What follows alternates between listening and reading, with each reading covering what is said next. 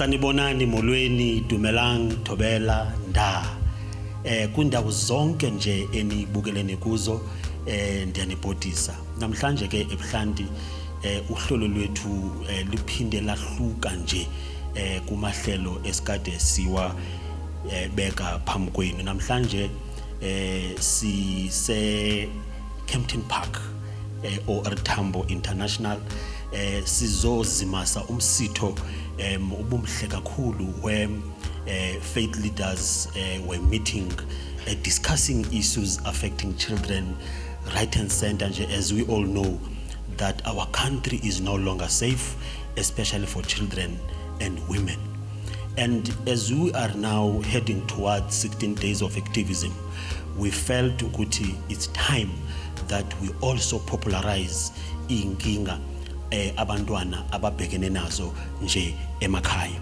Angihambi ngedwa ke njengenjwayelo. I'm with my panelist here, and fortunately we also invited United Nations Children's Fund also to honor this broadcast today.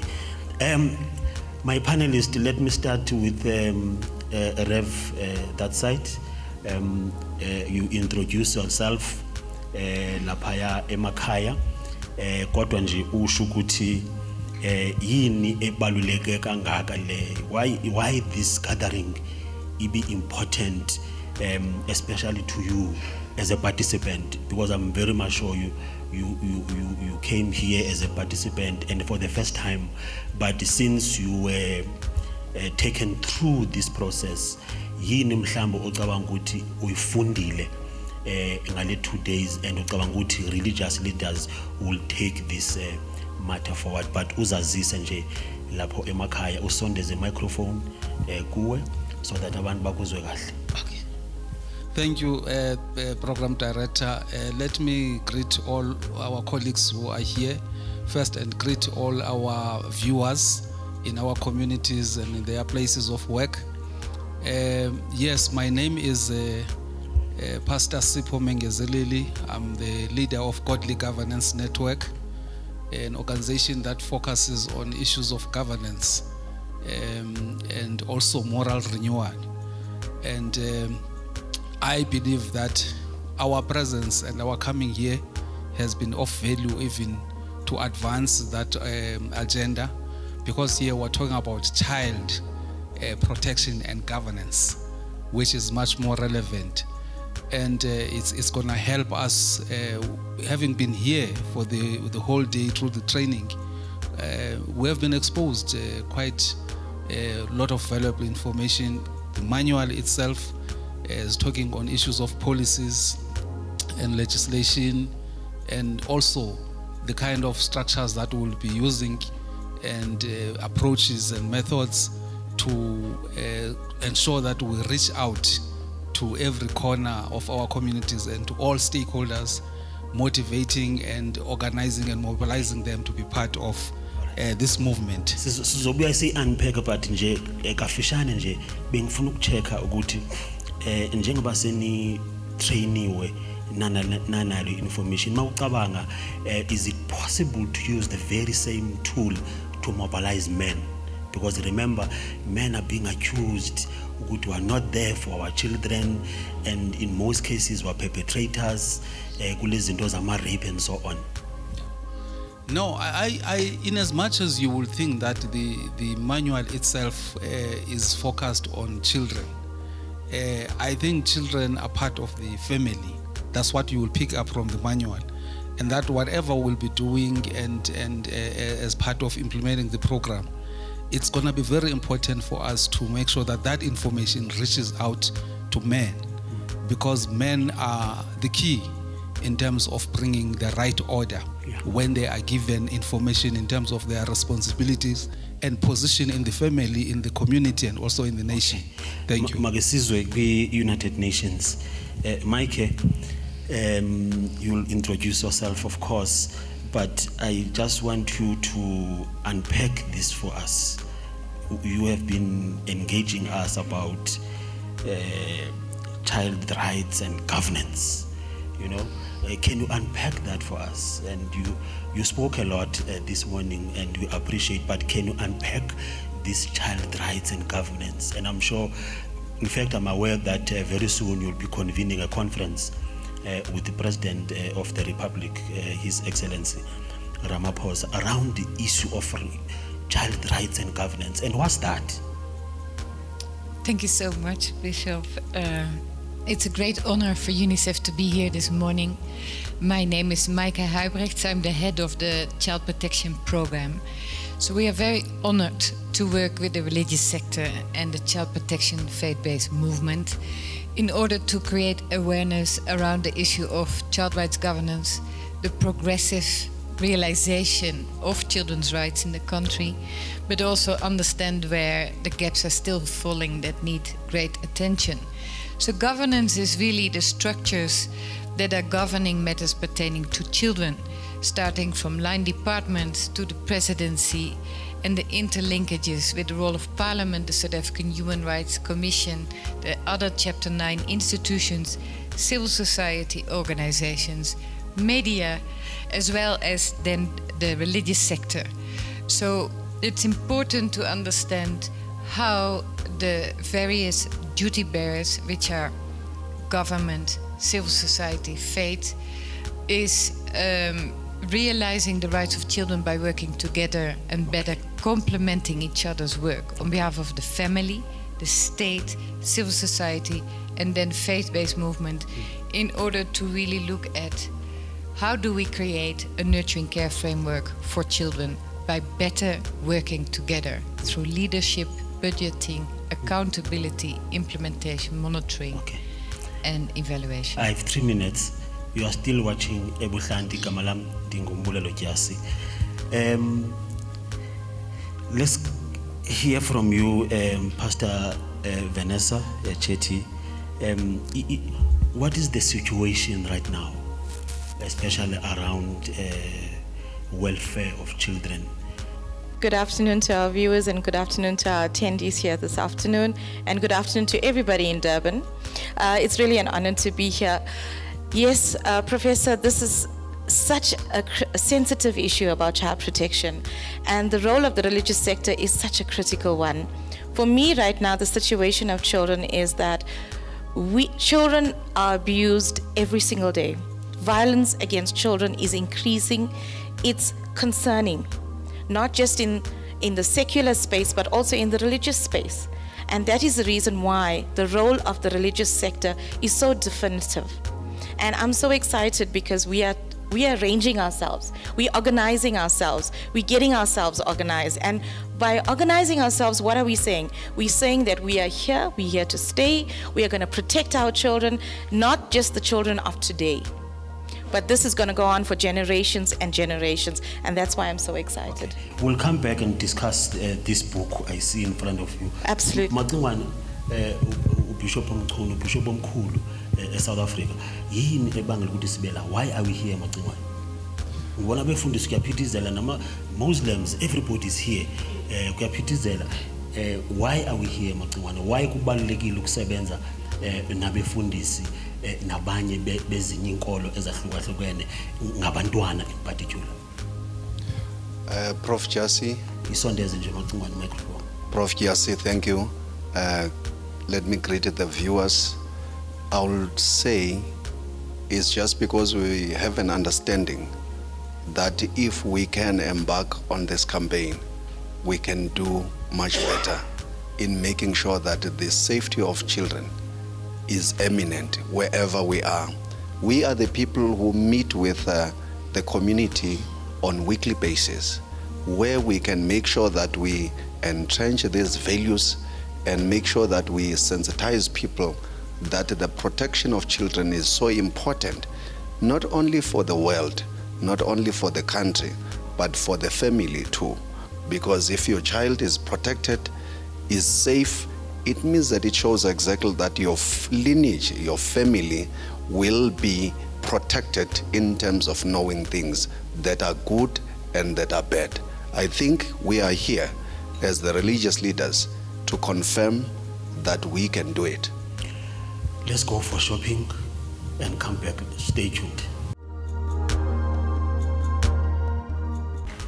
Bese sivumelane ke ukuthi masibuya eidolo sizongena nje singene deep kulezi zinto esikhuluma ngazo namhlanje ezinjengoba siyazi ukuthi last week bese celebrate usuku labantwana and kwiveki elandelayo internationally nje globally sizobe si celebrate abantwana masibuye size kuwe Macingwane ngoba ngifuna sigcile kule ndaba yokuthi why kubalulekile ukumobilize around issues of children.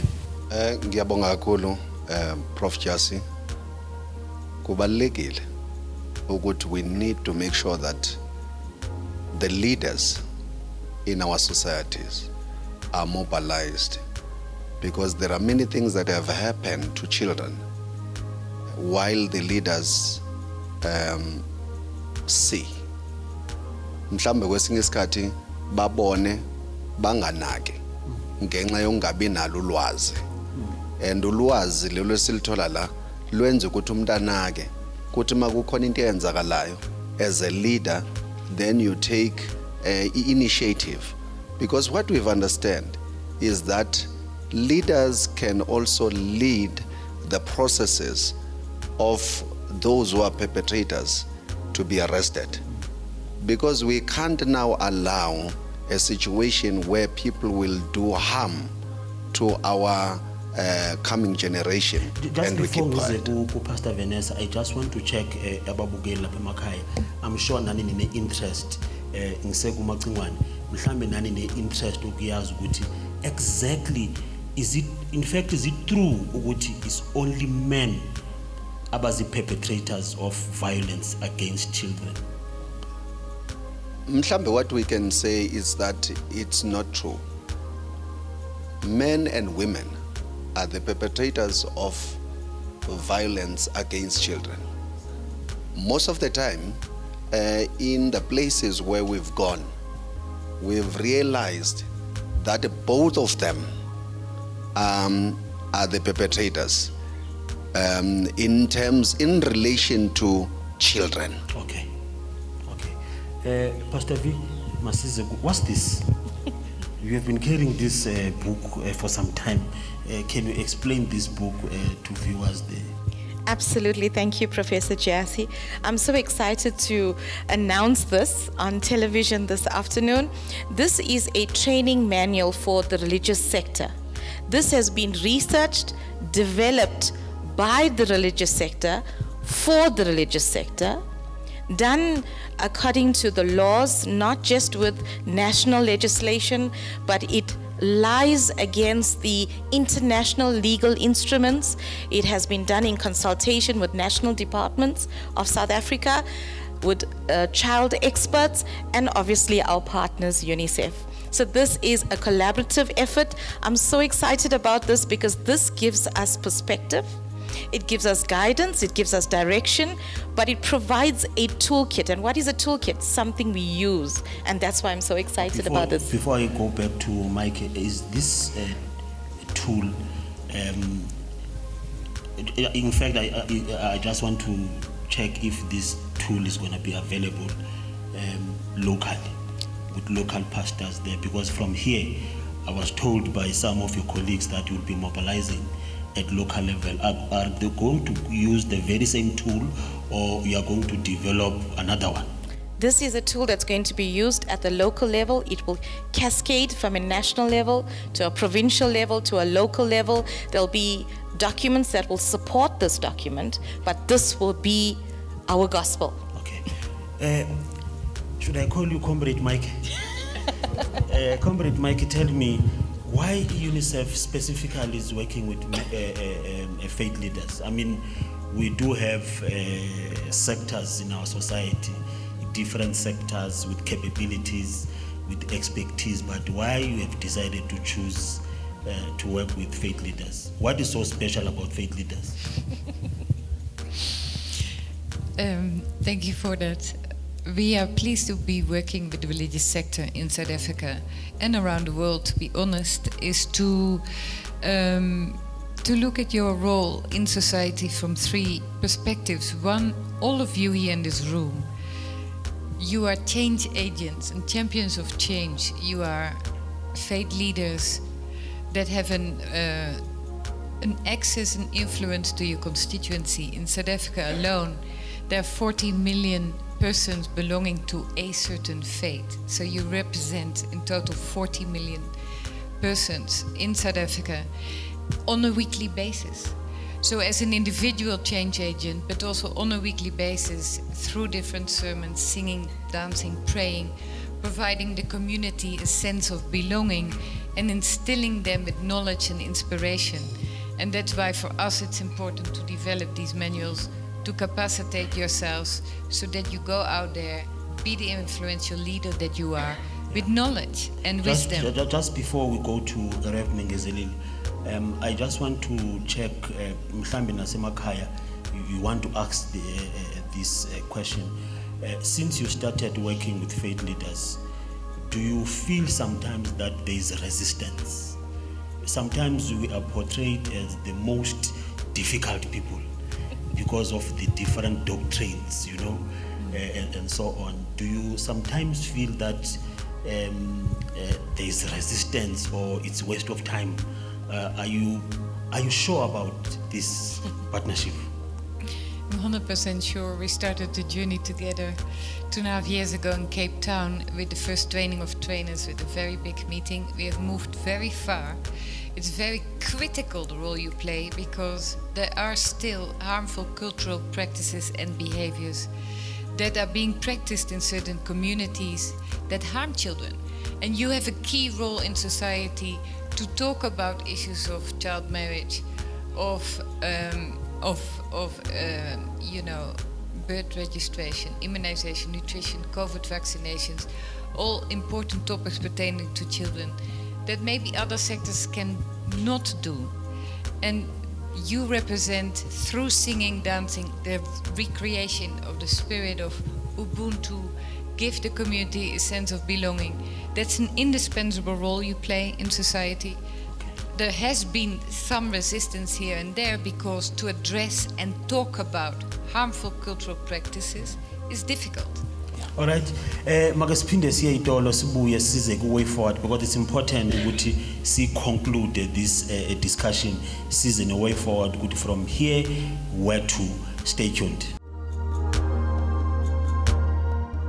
Besivumelene ke ukuthi masibuya eitolo sizoya ke ku way forward kuba kubalekile ukuthi from time to time simane siza abantu sibabonisa ukuthi kunama plans akhona moving forward. Do you have any plans as the faith-based child protection movement moving forward? What are the plans? We need plans, not dreams. We've been dreaming a lot. Our children are in trouble out there.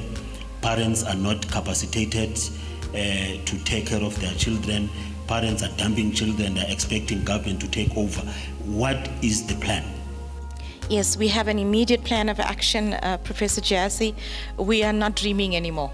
We're not talking anymore. We are people of action and we're taking action. And this was a dream realized in terms of a manual developed. Now we will do the training. We have a 5-year rollout plan that we have strategized. We have put the plans in place. Part of that plan was bringing the faith leaders together to sensitize the sector about child protection, get everybody having a conversation about child protection. And now that we've got those irons hot, we're going to strike while the iron is hot. So time for talking is over. We're implementing now. And that's something to look forward to, definitely, for sure. Maqingwane siyakwazi ukuthi usebenza nawo namadoda lapha eThekwini nje kwiSouth Africa yonkana athina ama plans Bishop yam ukubheka phambili, especially when as a leader of this movement ngoba thina si expect ukuthi namadoda futhi ngawashiya emuva. Ithini plan Maqingwane? Prof Jassy, ngifuna ukuqala ngokuthi ngithi samadoda we need to stand up and make sure that our children are protected. They are safe wherever they are. Noma ngabe kuthiwa ingane zethu ziye esikoleni asibone ukuthi zivikelekile. Noma ngabe kuthiwa zisemakhaya asibone ukuthi zivikelekile. Ama programs ethu are already structured in such a way that they make influence to the men more on the safety of the family, on the safety of children, on the safety of women. So as men, we are determined that we will make it, and our families are going to be safe, including our children. Mikey, let me come back to you. What are the plans in ensuring that some of these initiatives are supported, technically and otherwise? Thank you for that question. So, Prof always puts me on the spot, right? Now, UNICEF is very committed to support this movement for the coming 5 years, and we will work hard to support the implementation of the plan with the resources directly, but also by leveraging resources. We have thankfully support from Ignite Philanthropy, which is a global philanthropy that has been supporting this work in South Africa. We will feed back to them. We're going to look at global and national alliances to further financially support the work. And an important role we play is technical assistance to make sure that the whole movement, together with others, continues to get access to information, to research, to publications around all topics pertaining to children that are vital. So capacity development, knowledge sharing, awareness raising, advocacy, social mobilization. Yeah. Before I let you go, somewhere in Cape Town, a resolution was taken that faith leaders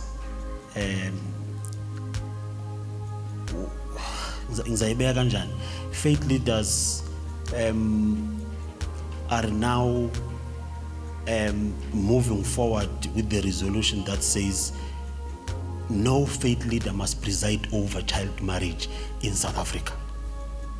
And as whether I'm packaging nice, how far with that resolution? Do you get reports that we are facilitating child marriages since we have taken that resolution? Do you receive such reports? Well, as of late, we haven't received any report that you are overseeing child marriages through the constituency that is represented by this movement. But it's important to keep an eye on it, because child marriages do still exist and occur, and it's a violation of a child's right. So it's very important to continue this important work beyond this movement across the country, so there is zero tolerance to child marriage, and every child has the right to education and to fully develop itself to her or his full potential. As godly governance, i-resolution yathathwa ukuthi abefundisi including our brothers from Muslim faith, Baha'i, all nje faith leaders sizoyeka lento yokushadisa abantwana. Nina njenge godly governance nizokwenza njani to monitor ukuthi some of us don't preside over these marriages, forced marriages, child marriages, and how do we approach home affairs, for instance, on this particular matter? Because we are told that some magistrates do allow children to get married, especially if parents are there to give consent. Yeah, I think, Program Director, our own understanding is that these issues of child marriage, they happen within a context. And in South Africa, you will find that these incidents of child marriage are mostly found in traditional cultural communities, in rural villages. It's called ukutwala, you know, where people are just abducted and introduced to a male, you know, a man, okay, and then taken home. And I'm saying that as Godly Governance Network, we will make sure that we use the very same manual as a starting point of enlightening people that in as much as we embrace our cultural practices and tradition, there are those that are anti-human, those that we need to change and get rid of them as part of a transformation process that we are busy with it.